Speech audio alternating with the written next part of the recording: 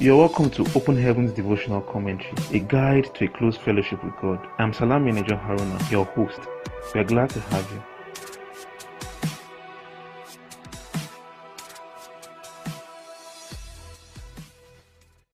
Hello, good day, and thank you for joining us today again. Open Heavens is written by our Father in the Lord, Pastor E.A. Adeboye, the General Overseer of the Redeemed Christian Church of God. And this commentary is intended to bring insights to God's Word by the help of the Holy Spirit. Today's date is Friday, the 3rd day of June 2022, and our topic for today is Love Forewarns. Let us pray. Our Heavenly Father, our Lord and our God, the one who is loving and kind, we thank you for how you have kept us and sustained us. We thank you for your blessings. We thank you for making all things work together for good. Thank you for daily loading us with your benefits. We thank you for your word that is before us today again. We are grateful and we say thank you in the name of Jesus. We are here before you again, Lord, to hear you speak to us. We ask that as your word comes forth, we would cease to hear the voice of man and hear your own divine instructions. Grant us the grace also to be aligned with the instructions that we would receive, all to the glory of your name. In Jesus' name we have prayed. Amen. Praise the Lord. You're welcome back. Our memory verse for today is from the book of 1 Thessalonians chapter 5 verse 2. 1 Thessalonians 5 verse 2 reads, "For yourselves know perfectly that the day of the Lord so cometh as a thief in the night." 1 Thessalonians chapter 5 verse 2. Matthew chapter 24 verse 43 to 51 is our scripture reading for today. Matthew 24 verse 43 to 51 reads, "But know this, that if the good man of the house had known in what watch the thief would come, he would have watched and would not have suffered his house to be broken up. Therefore be ye also ready, for in such an hour as ye think not, the Son of Man cometh. Who then is a faithful and wise servant, whom his Lord had made ruler over his household, to give them meat in due season? Blessed is that servant, whom his Lord, when he cometh, shall find so doing. Verily I say unto you, that he shall make him ruler over all his goods.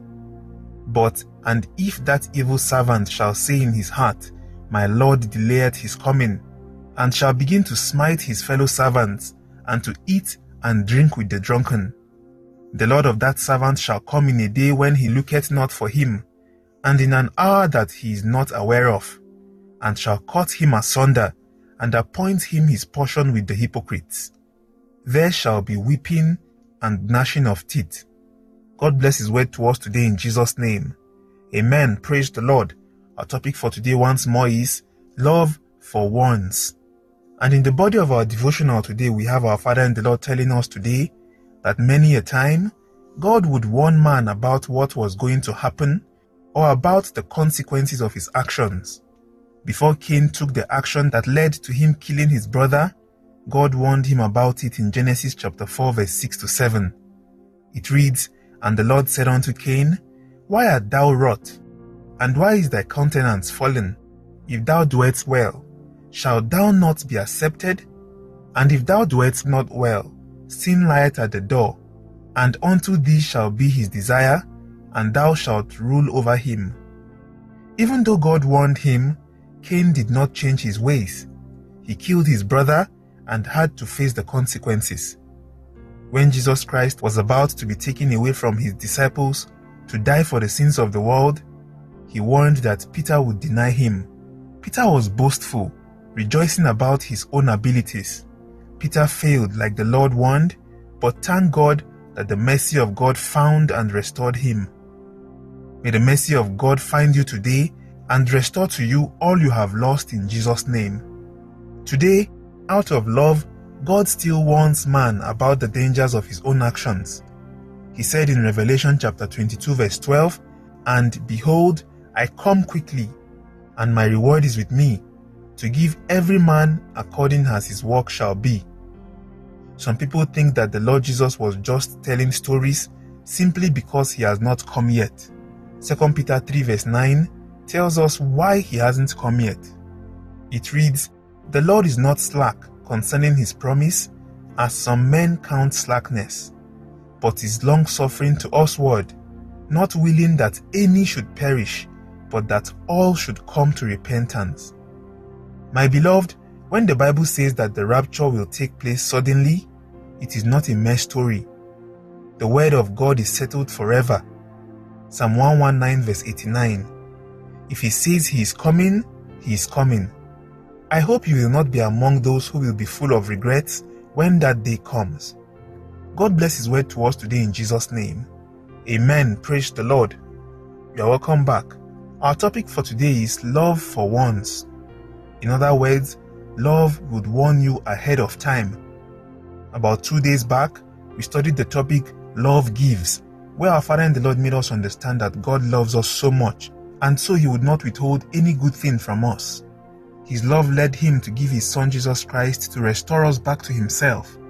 And as beneficiaries of this great love, it is expected that we also demonstrate love to our brothers and neighbors around.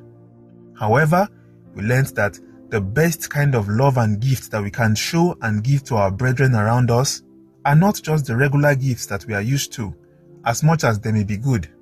There is something even better, and that is the message of our Lord Jesus Christ, to ensure that beyond the material things that we can give, we also care for their spiritual well-being and their eternal destination.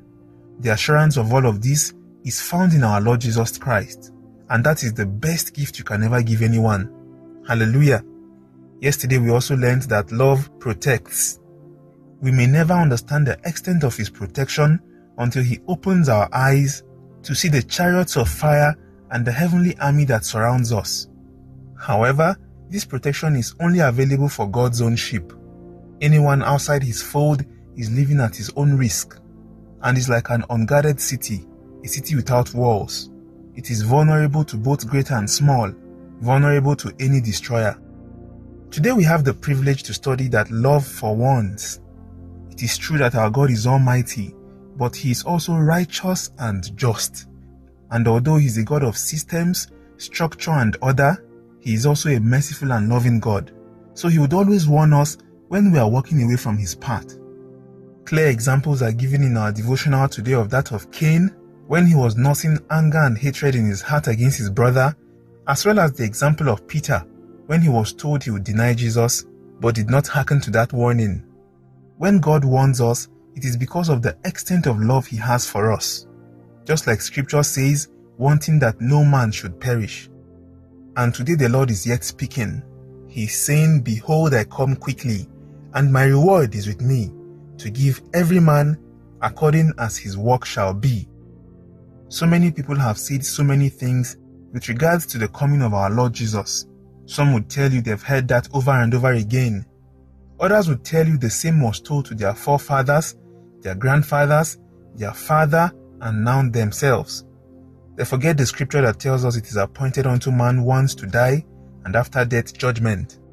Please know today that if the Lord Jesus does not come in your lifetime, and you have to close your eyes in death, know for sure that it is as good as your own Jesus coming. Because after death, scripture makes us understand that there is no room for repentance. It is important that we understand also that the Lord has promised to come quickly. But how soon that will be, we can never tell. However, we understand from 1 Thessalonians chapter 5 verse 2, which is our memory verse for today, that that day would come like a thief in the night. And what happens at night? Men sleep. They lose their guard. They are less expectant and possibly unprepared. Part of our scripture reading for today, also talking about the thief and the owner of the house, says if the owner of the house had known the time when the thief would come, he would make appropriate preparations for him. So it goes without saying that since the hour of the coming of our Lord Jesus Christ is not known, it is wisdom for us to always live prepared. When you walk out of your house in the morning, walk out as someone who is confident that the Lord could come on this day. Modify your lifestyle, your actions, your activities to reflect that of someone who is expectant. Be not among the scoffers who would scoff and make jest at such warnings, only to end up wailing and gnashing their teeth on that day. Remember that our Lord Jesus tells us, I come quickly. If you have not made a choice for him today, do not postpone it anymore. Scripture says today, if ye will hear his voice, harden not your hearts. Recently we finished a study on the 7 seals, and we saw the great amount of tribulation awaiting as many as do not make it to heaven. Please, by the mercies of God, Do not be one of them. Receive the grace to live ready at all times in Jesus' name. We'll bow our head now and pray. We'll say, Father, grant me the grace to heed to your warning in the name of Jesus. No one can forfeit the pleasures of this world except the Lord helps him. Ask for the grace today and say, Father, help me to live with the consciousness of your coming in the name of Jesus. Pray also and say, Father, help me that with the knowledge of what lies ahead, I will not keep calm. Ask the Lord that we would be instruments to bring men into his kingdom in the name of Jesus. Ask the Lord today for the grace to be vocal about it, to preach the good news of our Lord Jesus, his love and sacrifice for us, and also the dangers of ignoring such huge sacrifice. Ask the Lord for a tongue that no man can gainsay, that as we speak, the hearts of men would be convicted of sin by the help of the Holy Ghost. In Jesus' name we have prayed. Amen. Our dear Father, we thank you for your word again. Thank you for reminding us of your imminent second return. Grant us the grace to always live ready and also to come along with as many as you would give us. To the glory of your name. In Jesus' mighty name we have prayed. Amen. Praise the Lord. We have a reflection today in our devotional that says, how are you preparing for the rapture? Give to yourself a very sincere answer. Receive the grace today to always live prepared in the name of Jesus. We have in our Bible in 1 year reading plan for today to read from the book of Matthew chapter 24 from verse 43 to 51. Hallelujah. We also want to appreciate you for your coming around and for joining us today. The Lord bless you. We'd love to see more of you. If you'd love to speak to someone or to receive updates like this sent to you daily, please do well to send a WhatsApp or Telegram message to +234 80 986 11226. As you go for today, receive the grace to live expectant of him in the name of Jesus. Our hymn for today is the hymn 24 of our Open Heavens devotional. We'll be singing Through the Love of God our Savior. Have an abundantly fruitful day ahead. See you tomorrow again and bye for now.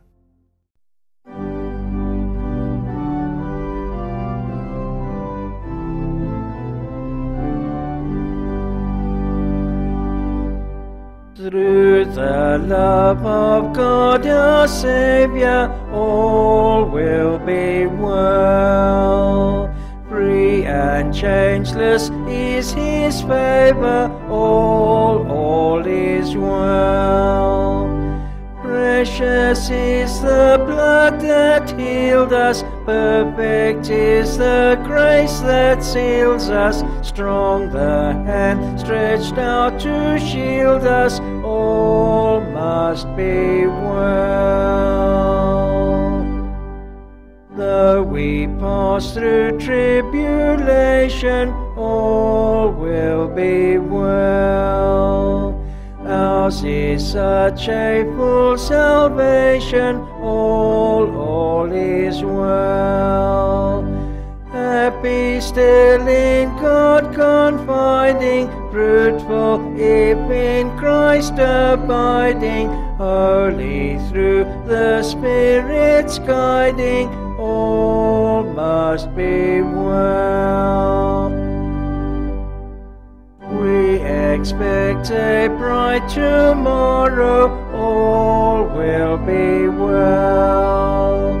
Faith can sing through days of sorrow, all is well.